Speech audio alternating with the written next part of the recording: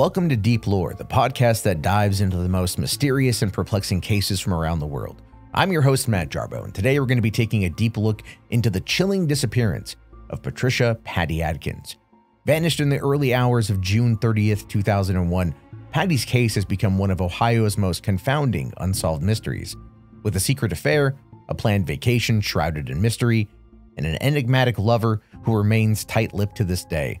The story will take you on a journey through the shadowy corners of betrayal, deception, and unanswered questions.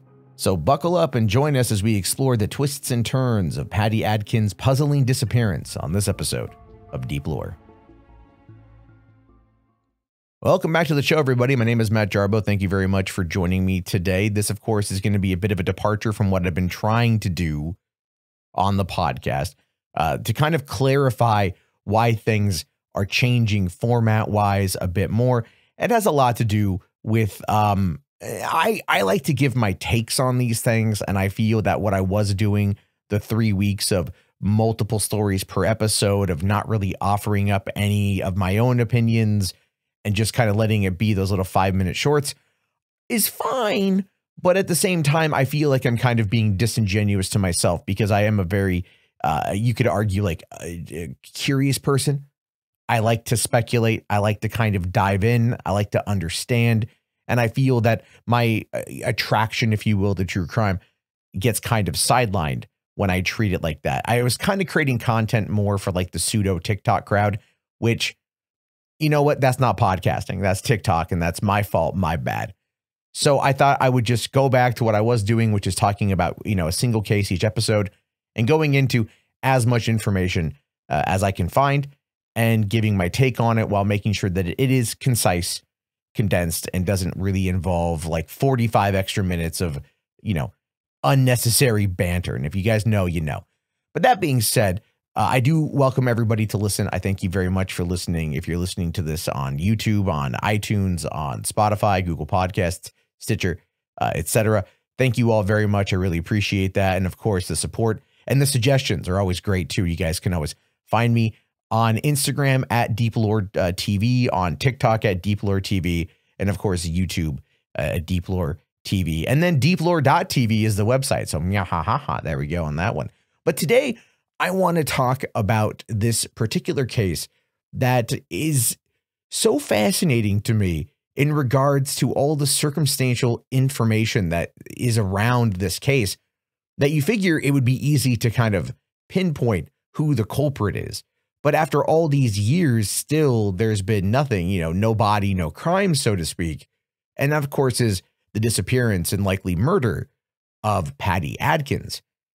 So if you don't know this particular story, let's start with the last sighting of Patti. Now, Patti was a 29-year-old single mother to a 7-year-old daughter who worked at a Honda plant in the Honda of America automotive plant in Marysville, Ohio. She had been there for 10 years.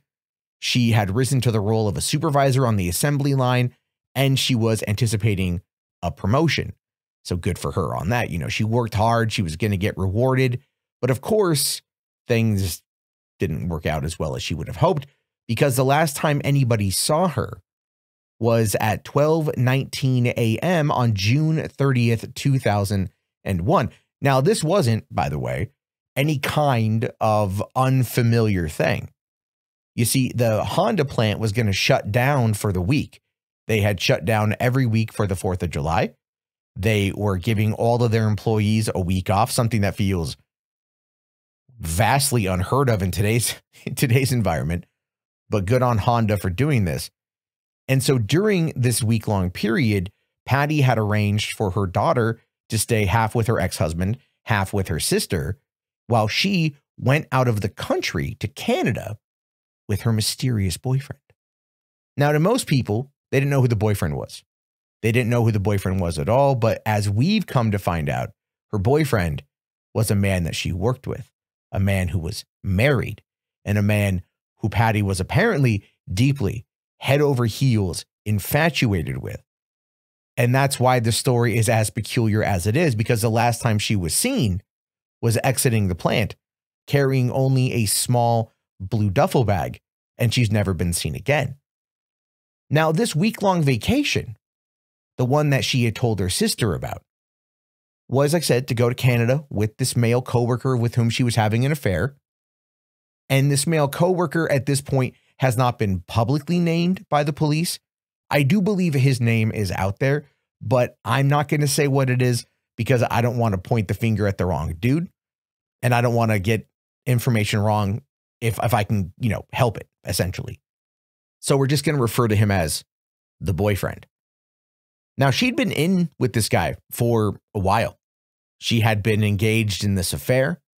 She had told her loved ones and acquaintances about this relationship, mentioning that this man planned to leave his wife to be with her. Now, I don't know about you. I've read enough of these cases over the years that whenever I hear that, I'm going to leave my wife for you, Barbara, I always think to myself, yeah, something bad's going to happen. All right. Because largely it's like not going to happen. And I don't want to put any blame on Patti here. Love is an aphrodisiac. It makes you do stupid things. I think we all have a story out there of being, head over heels infatuated with somebody who was probably toxic for us and then doing something stupid to please them and ultimately getting burned. Not as bad as this situation, obviously, but I think we all kind of know that to an extent. We've all been in those situations. Lord knows I have. All right. So I kind of get it. And I don't want to put any blame on Patti because she's sadly no longer around to kind of defend herself from any of those accusations.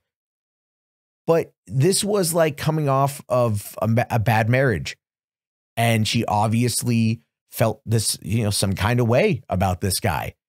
And, he was doing all the things that those kind of con artists do, right? They love bomb you.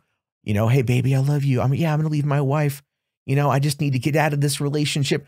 I just need to get away from this toxic place. I just need to do this and do that.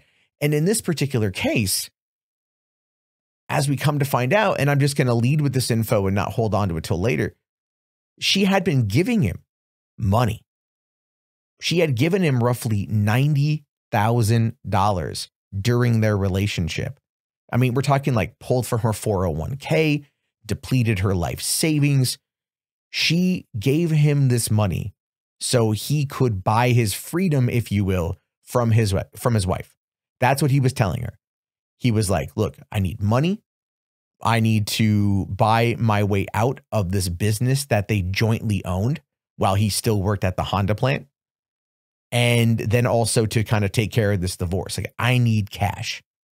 And this is 90,000 in like 2001 money, pre 9/11. I think the dollar went a little bit further. So this guy was like really milking her for whatever he could. And I think deep down he was like, when you get 90 grand off of a mark, you just keep pumping that well. But of course, what happens when it comes time to put up or shut up? And in this particular case, it was, hey, let's go to Canada for a week and let's go to a remote cabin where there's no cell service, where there's no way of contacting anybody. And we're just going to have ourselves a nice, relaxing time. By the way, don't bring any clothing because I'm going to buy all of it for you when we get there. Which is, again, red flag, red flag, red flag.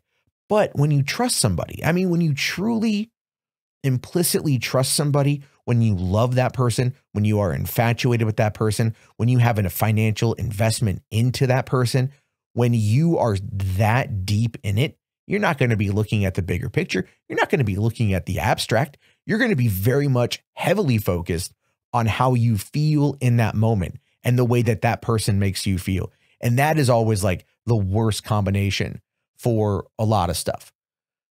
Now, again, right before all this went down, Patti had arranged for the sister to look after her daughter, also with her husband. She had then gone and placed her pets in a kennel so the pets would be looked after, which is always a good thing. And like I said, her boyfriend comes to her and he says, hey, Patti, we're going to go out of town. We're going to go to Canada, the Great White North. We're going to go to a small remote cabin without phone service and that don't pack anything because we're just going to take care of all of that when we get there.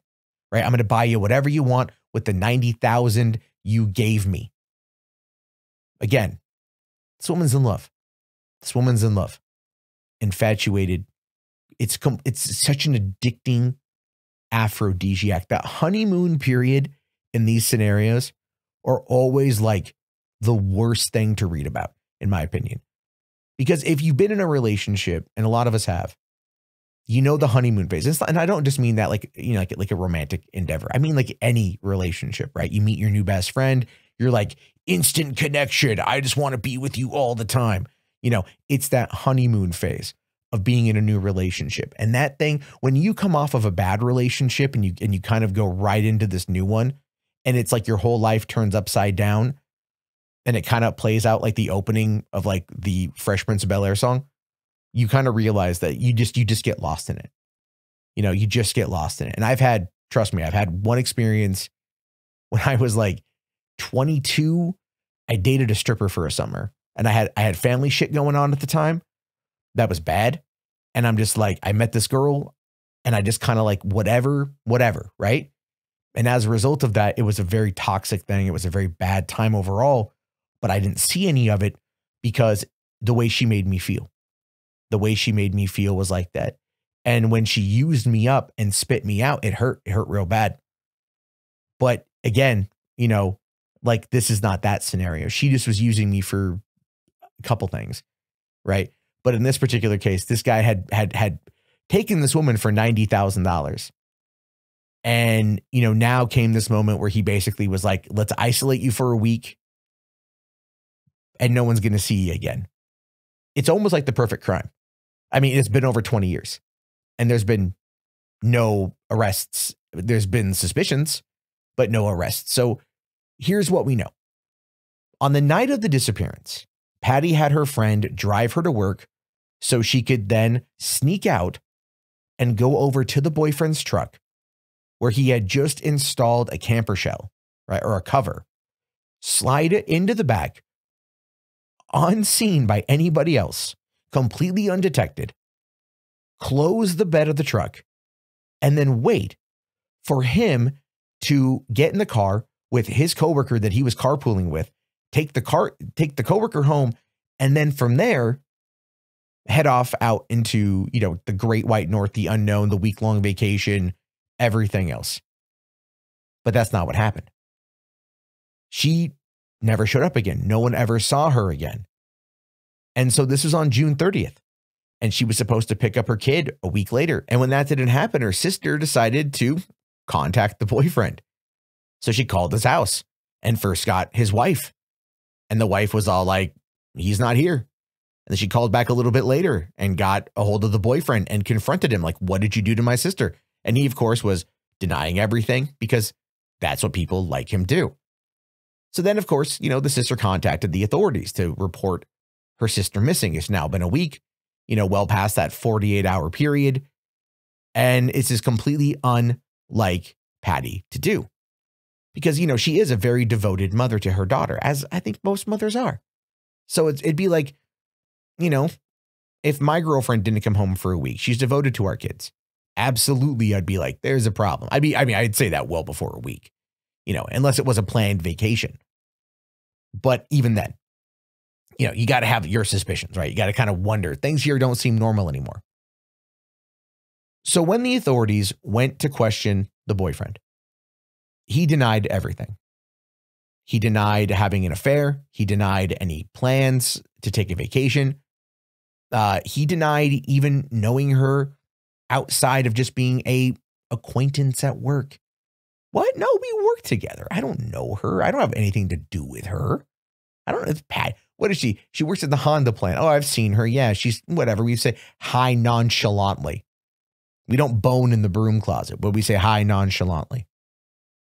You know, and of course, what he says is that on the night of June 30th, when they left the plant, he and his friend drove 30 miles towards their home in Canton, Ohio, and they stopped at a Burger King restaurant, which apparently was really busy.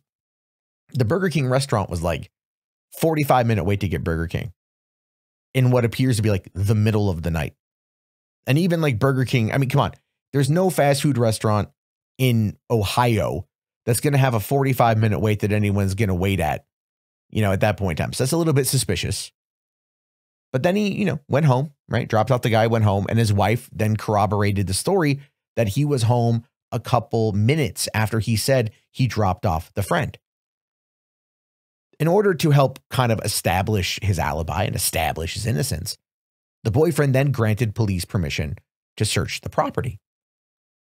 And it was here that the authorities did discover the new truck bed cover in the garage, which was purchased on June 26, just 4 days before Patti was to be concealed within it for the drive to drop this guy off. Now, he said that he used the cover to store fishing gear in the bed of his truck and that he had driven his truck to work on the night Patti disappeared. Police decided to look inside the bed of the truck. They found cat hair that they were able to then match with Patti's cats.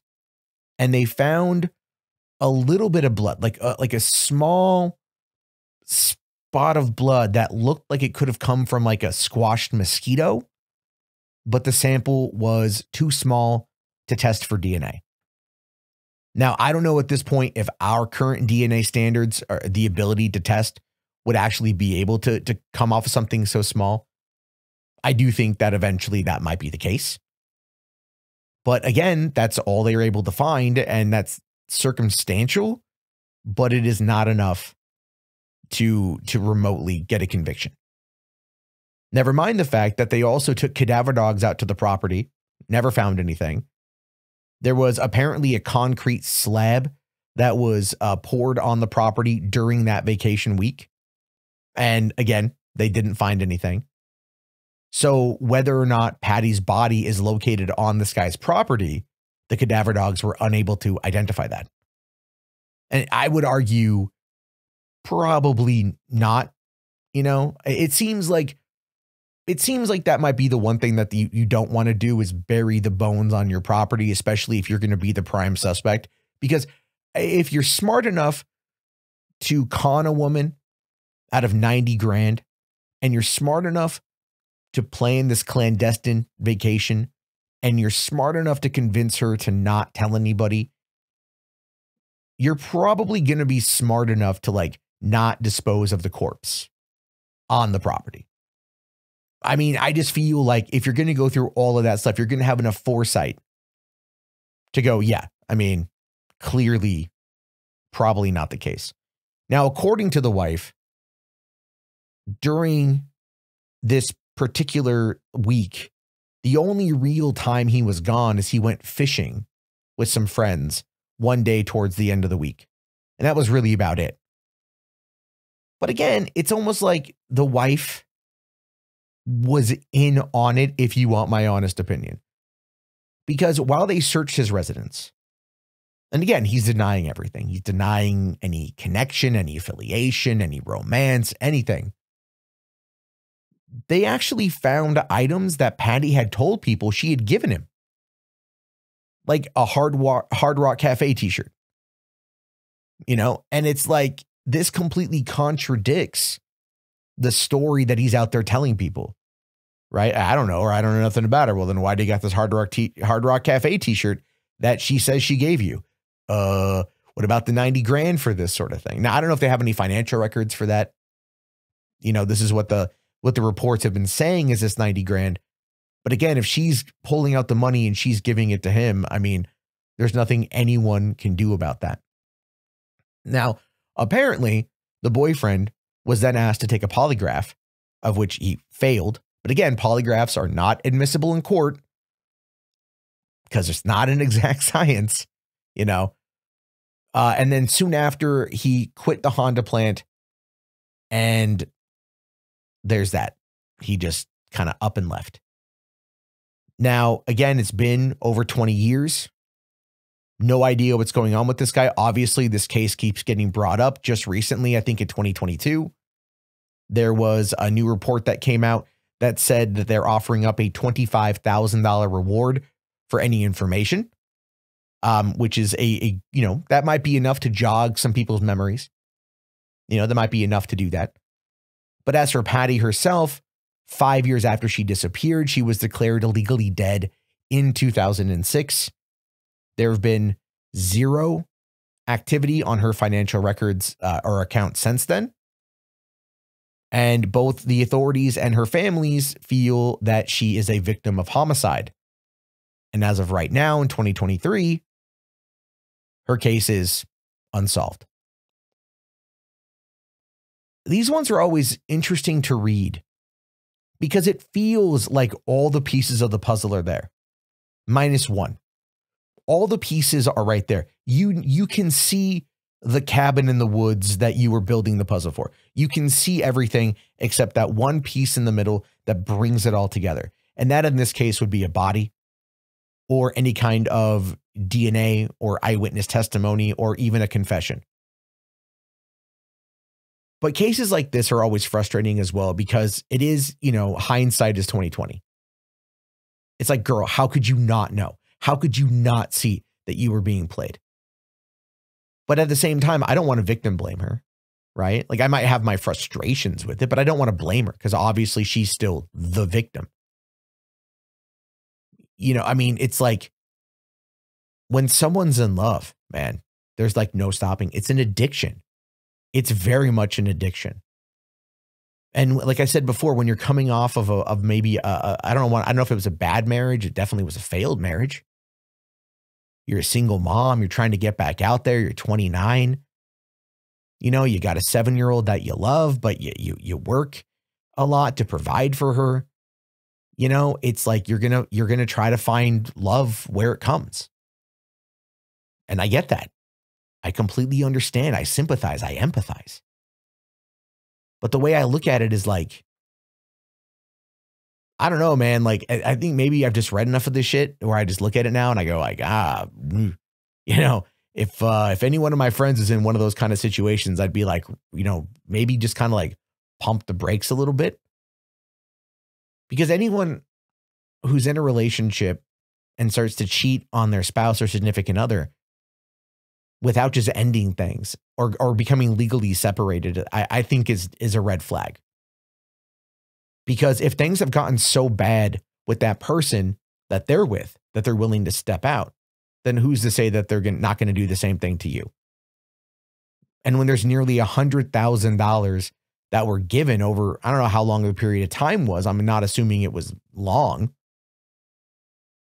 You can kind of see exactly where this guy found himself. And so whatever that last missing puzzle piece is, I think is going to be precisely what brings this thing together. Do I think we're ever going to find a body? No. I think if it's been 20 years, she's been concealed well enough. Maybe she's buried on some other property along the way to and from, work to the Burger King. I probably would have brought like cadaver dogs or a scent sniffing dog, gotten her scent and tried to track it. This has actually happened before. I've seen this in other reports where someone was kidnapped and they used a basset hound to follow the scent along even the freeway. They were able to follow the scent. So it's like some of those dogs can do pretty well. You got to act quick though, but it's been over a week. That's something that's a little bit harder to do. So we just have to wait to see what happens with the story of Patti Adkins. It's very sad. It's very tragic. I feel for her daughter, who's now in her late 20s, roughly the same age her mom was when she disappeared. And that's got to be really weighing on her. And I hope for her sake and the rest of the family that one day justice is found. And one day justice gets brought down on those person or persons who clearly committed a crime. Because I don't buy the whole angle of her running off and,